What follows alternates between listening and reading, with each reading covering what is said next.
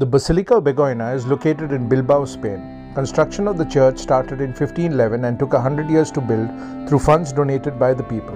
The legend goes that sometime between the 13th and 14th centuries, a shepherd stumbled across a wooden statue of the Virgin Mary on Mount Ortegon. It appeared on an oak tree as if it had sprouted out of the earth. The local people wanted to find a suitable place to build a church to venerate the miraculous image.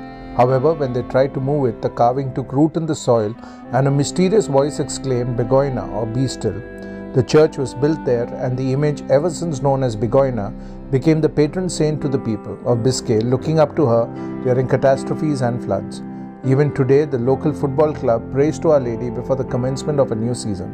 The church has seen a lot of damage during the Napoleonic and the Carlist Wars, with the last major renovation being undertaken in 1994. The major festival celebrated here is the Annunciation of Mary on August 15th.